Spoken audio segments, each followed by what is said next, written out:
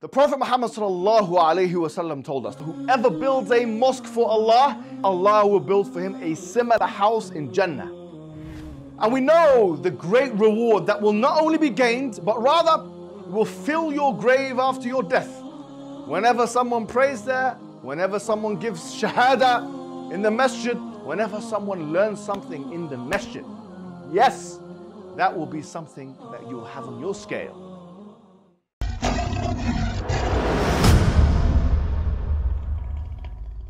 Assalamu alaikum wa rahmatullahi wa barakatuh. How are you guys doing? I'm joined with the main man with the plan, Ali D, Ali Dawah. How are you doing, brother? You're right, mashallah. How you doing? It's been challenging times, hasn't it? Let's be honest. It has been, alhamdulillah. But we have a voice, me, you, 𝙗𝙪𝙞𝙤𝙤, and the rest of us, the Dawah squad, the Dawah team, the sect. Alhamdulillah, we've been able to really get through to a lot of people and make a change, and we continue hoping to do the same thing. But there's an individual, as you know, called Douglas Murray. Some people call him Gutless Murray because of the amount of times he's been challenged to debate and the amount of times he's refused that challenge. He doesn't have the guts. Doesn't have the guts. This individual has come out and fabricated lies. Fabricated lies not just about Muslims and about IDF and all that stuff, which he does. And he's got a lawsuit with me. He has to put his little suit on and walk into the court and defend himself because of actually we've got a hearing with him. Not only that, but now he has to defend himself again because he lied about the religion of Islam. Let's take a look at the clip and come back. Sure. Of course, that Mohammed, the founder of Islam, himself beheaded, massacred many, many Jews.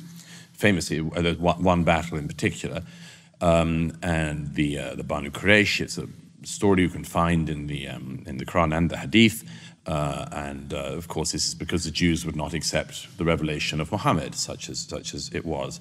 And so they were seen within Islamic tradition as being one of the first people who turned down the opportunity to join Islam. And as a result, of course, Muhammad decapitated hundreds and hundreds of Jews. So that's not a good start. Now, there's a few things I just want to point out off the cuff. Number one, it's not Banu Quraysh, it's Banu Qurayza, and that's a major difference because Quraysh is actually the tribe of the Prophet Muhammad sallallahu alaihi wasallam. So he didn't even get the names right. In fact, this is a serious error. And this shows you the incompetence, the negligence, the foolishness of this particular individual. Number two, no serious historian, okay, whether they are Muslim or non-Muslim, spanning the works from Ibn Ishaq to Ibn Hisham to the book Musa ibn Uqba to all of these figures that have written Seerah, all the way up to Karen Armstrong and these kind of all of these. None of those have a characterization of the events as he has put it. In fact, what he said is completely a lie. There wasn't such a pact that he saw. There wasn't such a series of events where the Jews of Banu Qurayza were said, come into Islam and if you don't, they will kill you. This is a lie. In fact, the Qur'an very clearly says, لا إكراه في الدين قد تبين الرشد من الغي, that there is no compulsion in religion, that truth has been made clear from falsehood. And that particular tribe, and there was many of those tribes, and we don't need to speak about Banu Qaynuqa or Banu Nadir for now. There's other tribes, the Jewish tribes that existed with the Prophet. As you know, they had a pact with the Prophet Muhammad ﷺ. There was a kind of constitution that protected their rights and allowed them not just to practice their religion as Jews, but to have a parallel legal system where they can rule on their own religion. That was the freedom that they were afforded. And this was 5 years into the Medinan period where the Prophet Muhammad ﷺ had the polity. And in fact, what really took place was that the males in that tribe, they were combatants, the male combatants, because women didn't as much in the medieval period engage in fighting. They conspired with the pagan Arabs at the time. They conspired with them in a particular battle which actually resembles what's happening in Gaza, which we'll talk about in a second, called the Battle of 𝙗𝙤𝙪, or the Confederates, which is mentioned in chapter 33 of the Qur'an, and is mentioned in the Seerah as well.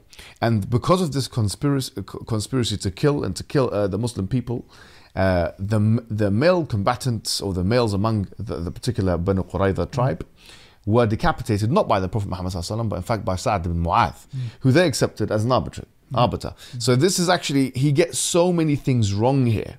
And if we want to go into detail, there was actually figures like Ibn Sa'dah and others who were males who were spared because they were seen not to dishonor some Seerah writers, they didn't dishonor the treaty.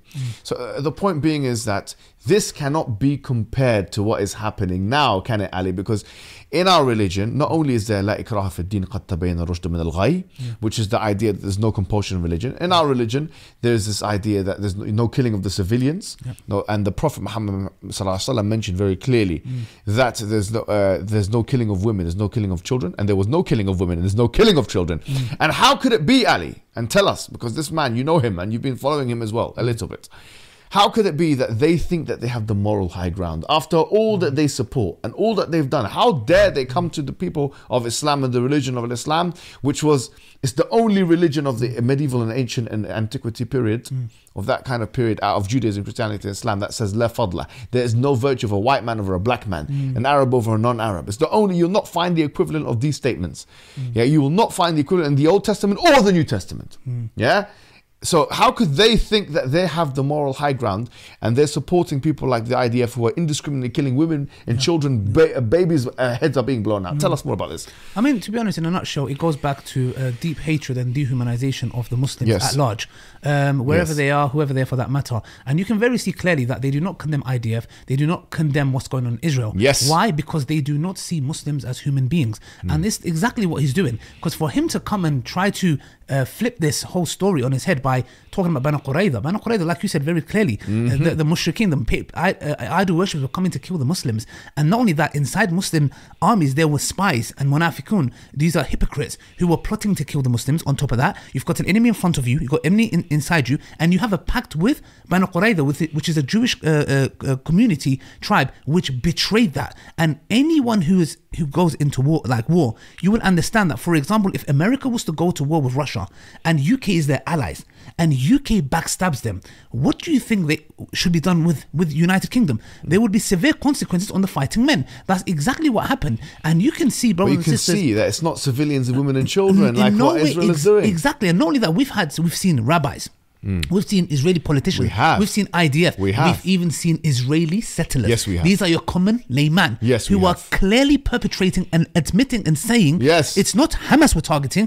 we want to flatten Gaza. So just imagine for a moment and a second that we had layman Muslims saying we want to get rid of the Jews as a whole, and then you've got the Muslim politicians saying yes, this is what we're going to do, and then you have the Muslim armies enacting that. There would be outright global outrage, there would be chaos. But this is the point here. We do not have look, rabbis are coming out and saying, they are quoting Amalekites. Look, you made a video on your channel, Benjamin Netanyahu even mentioned this.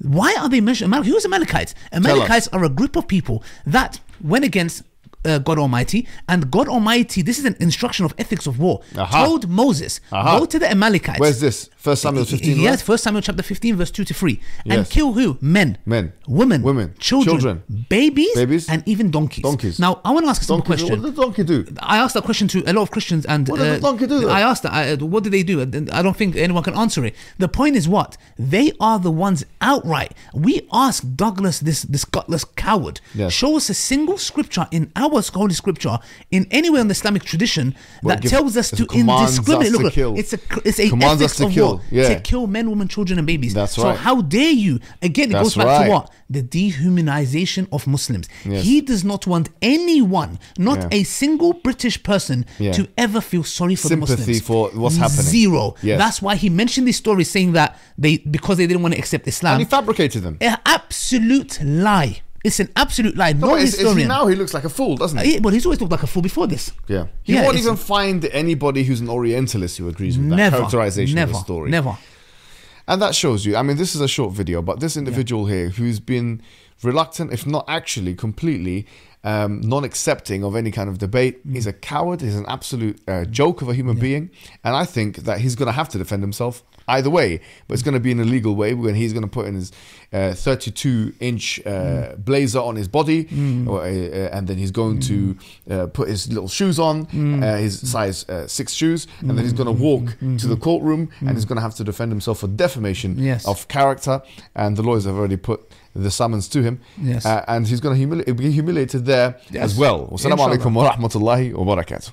Hey you, are you wasting your time on social media again? Your brothers and sisters in Islam Net from Norway are establishing a masjid, a dawah center.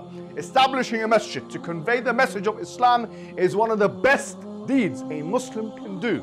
There's a huge need for it in Norway. You know this and I know this. So that makes the reward even greater. So give generously and Allah Azza wa Jal will give you even more.